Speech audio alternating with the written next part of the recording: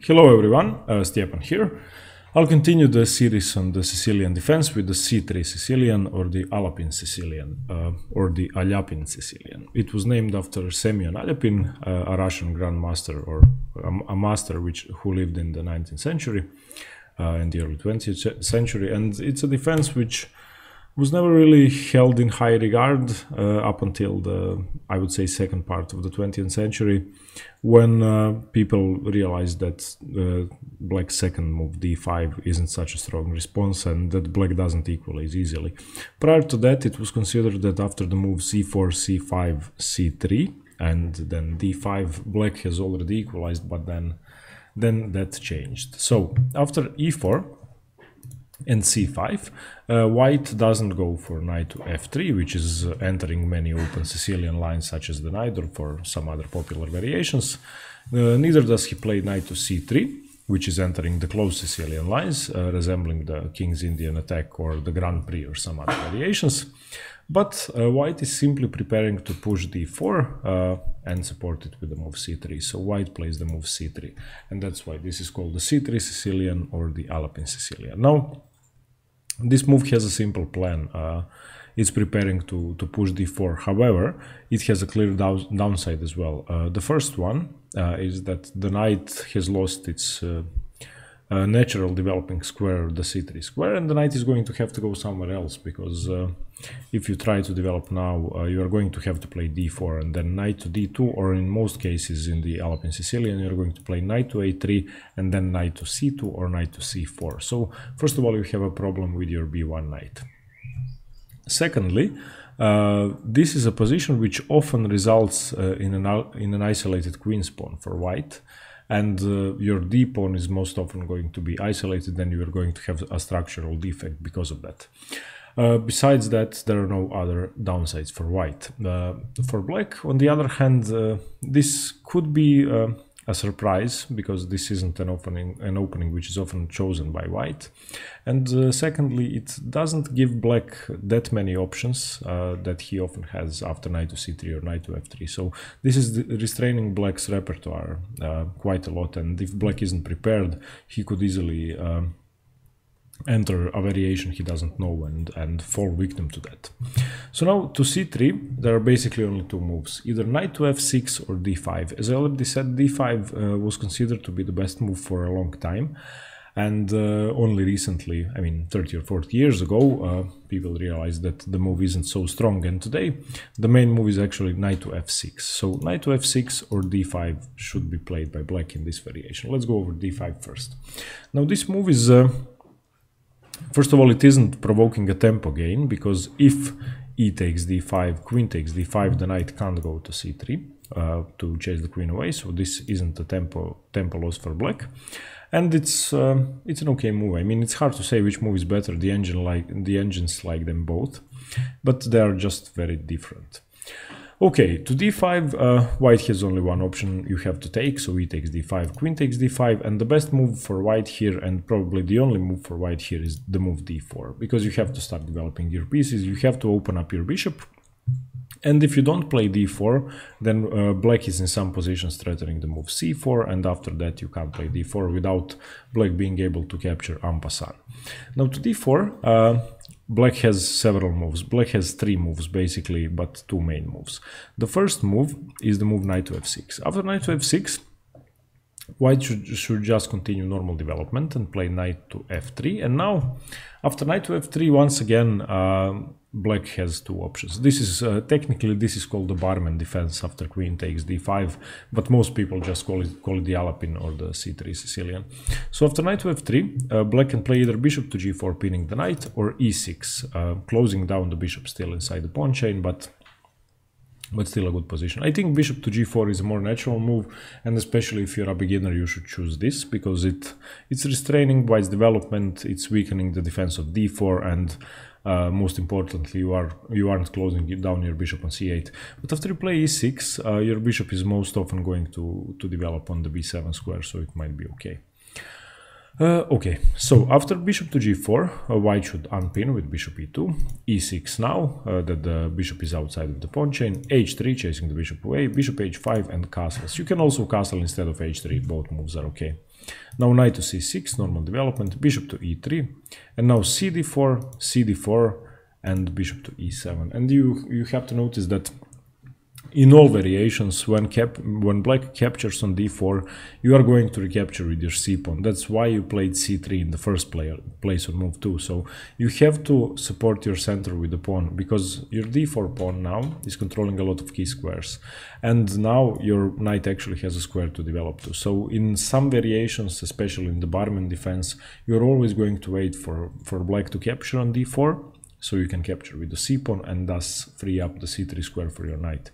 So that's the best move and the only move. If after c takes d4 you capture with the bishop or with the knight, then you have still left your knight undeveloped on the b1 square. You are restraining the black knight from coming into b4, but that's really not a big threat. So always capture with the pawn. Remember that. So after c takes d4, bishop to e7. This is sort of the beginning of the mainline Barmen defense. Now the second move after knight to f6, knight to f3, if not bishop to g4, is the move e6. Now to e6, white has 3 moves. I think the best move is knight to a3, because you aren't preparing the move bishop to c4. You are simply preparing to play knight to c4 or knight to c2. And to this, black has 2 moves.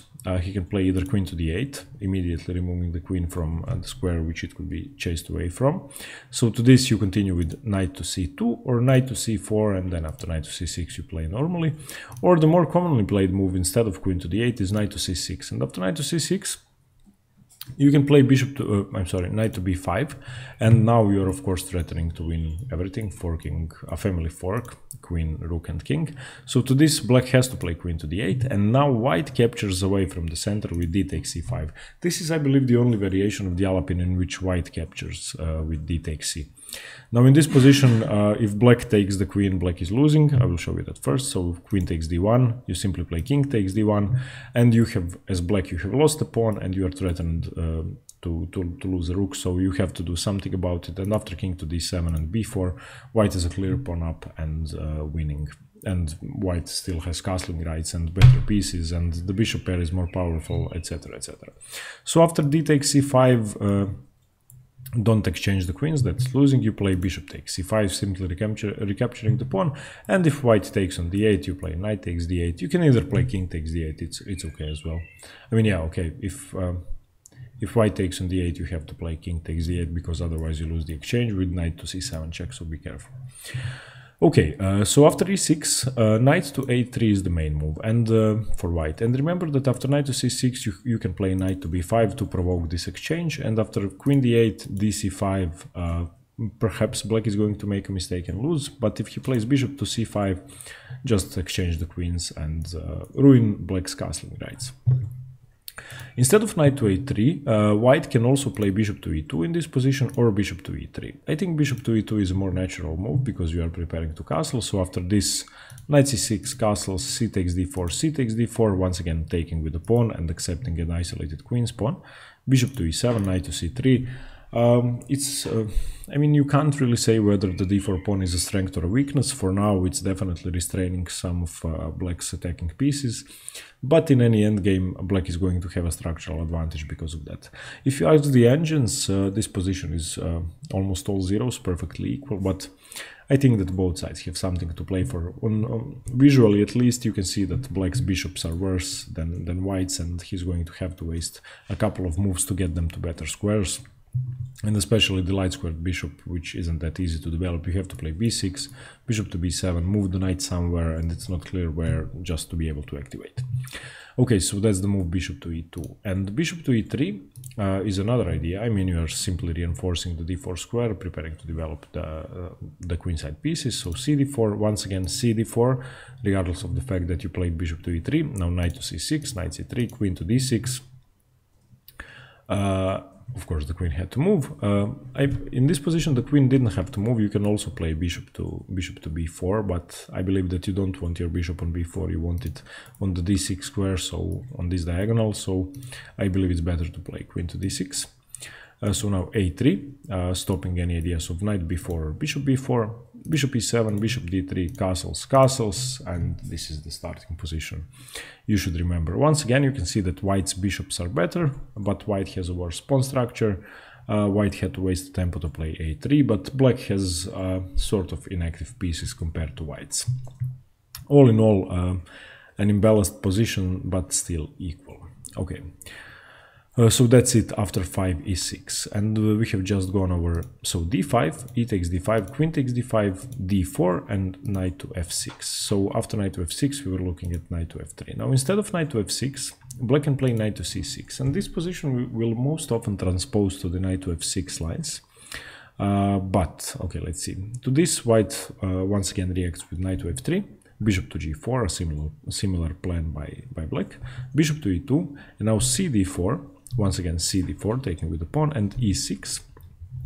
And in this position, black doesn't have a knight on the f6 square, white doesn't have a knight on the c3 square. Other than that, it's pretty much equal.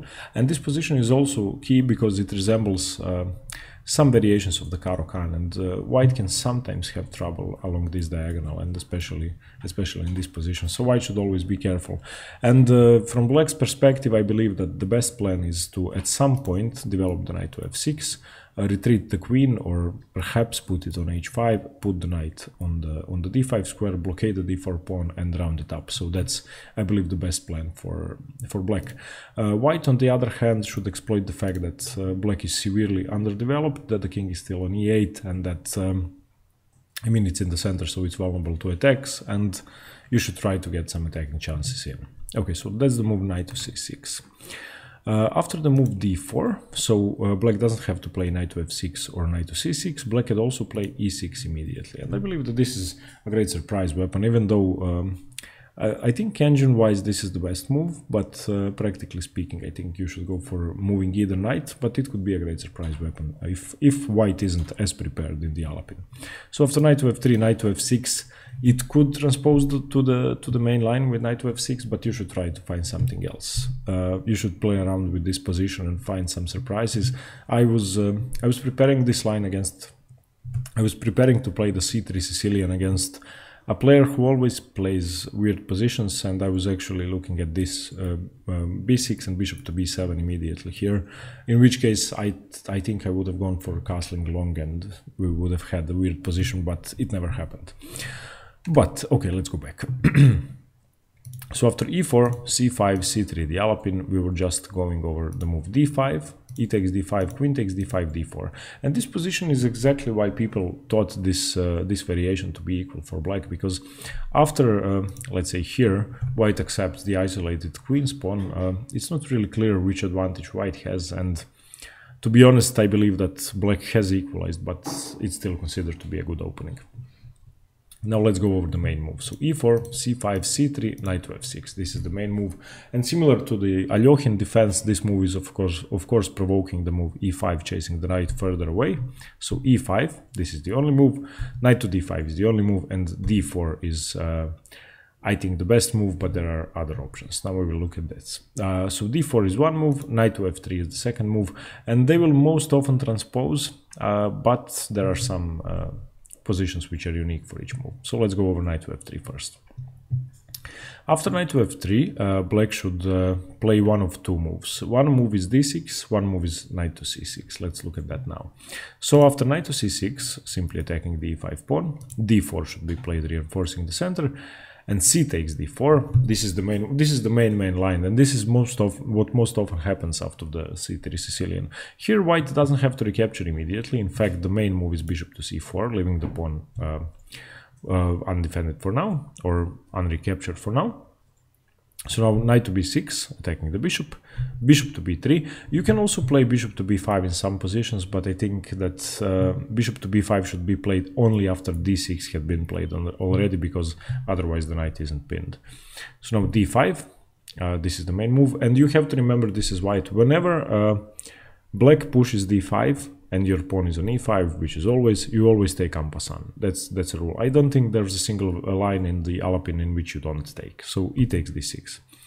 In this position, black can either take the d6 pawn or play e6. I think taking on d6 is better. Queen takes d6, castles, bishop e6, challenging the bishop on b3. So now bishop takes, queen takes, and now knight takes d4, knight takes d4, and I believe this is the only line in which you don't take with the pawn, because you don't have to accept a structural disadvantage. Now you take with the queen, and after rook to d8, you play queen to h4. And okay, I think that engines find this position completely equal. I like it much better for white, because first of all you have castled, and secondly you have... your queen isn't as misplaced as it might seem. You're going to play bishop to e3, you're going to play knight to d2, knight to f3, and have a perfectly solid position. On the other hand, black has some ideas of knight to c4 and threatening the b2 pawn, but still, it's all far-fetched. Okay, so after knight to c6, d4, c takes d4, we just went over bishop to c4. The main move, of course, is to simply recapture the pawn, and this move isn't worse. I think that bishop to c4 is just more aggressive, but c takes d4 is good as well. So now d6, bishop c4, knight to b6 once again, and now bishop to b5, because the d6 pawn has moved already and now you are pinning the knight, so I think this should be played here. I believe that a6 is not a good move, because if a6, bishop c6, bc6, then your pawns are isolated and weak. So d takes c5 should be played, that's the main move. Knight takes c5, increasing pressure on the c6 knight, bishop d7.